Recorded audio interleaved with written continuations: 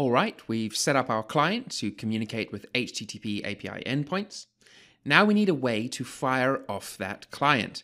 And we're starting to dive into a very, very important concept, not just for vPlay, but for Qt and QML in general. And that's how we communicate using signals. Signals, for all intents and purposes, are just events. So if you've used events before in programming, and if you've programmed, you should have used events before, they're just similar to events and subscriptions.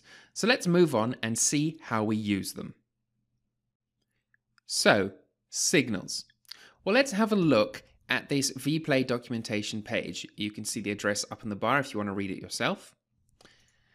And it tells us all about communication between QML objects. Now, I'm not going to run through this entire page, but it's very interesting if you want to understand a little of why we're doing what we're doing when we communicate stuff. And it communicates this in a game where you're shooting a monster and what happens when a monster gets shot. And it uses the fact that in any game, you're going to have more than one monster. You're going to have many, many monsters. But you only have one player, and when they shoot, they'll shoot a monster, and the monster, when it gets shot, will have some kind of animation attached to it.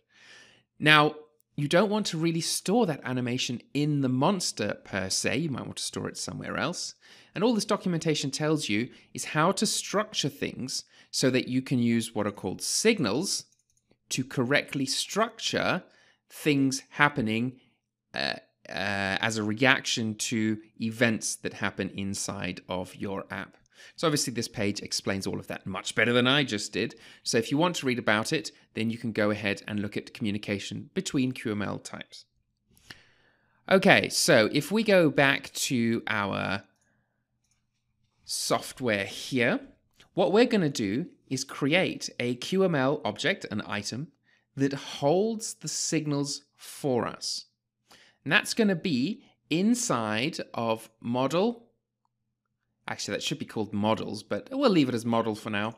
We're going to add a new item, and we are going to call this logic.qml, or not .qml, it'll do that for us, just logic.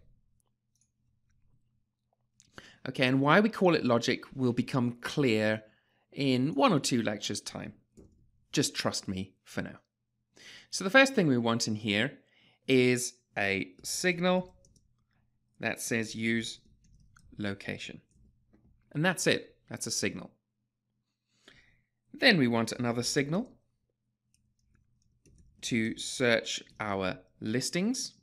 And remember, this will pass in some string, which is search text. It will also pass in a Boolean saying if we should add this to our recent searches. We're going to add yet another signal to allow us to show recent searches. And we haven't really plumbed these in yet, but we will. We're just doing all the signals whilst we're here. Then we're going to have a signal to load the next page. And then a signal to toggle favorite with some listing data. Right, so this is just some logic that fires off a signal that everything else listens to. So it's basically a store for all of our signals or our events that will be going out to whomever needs to listen to them.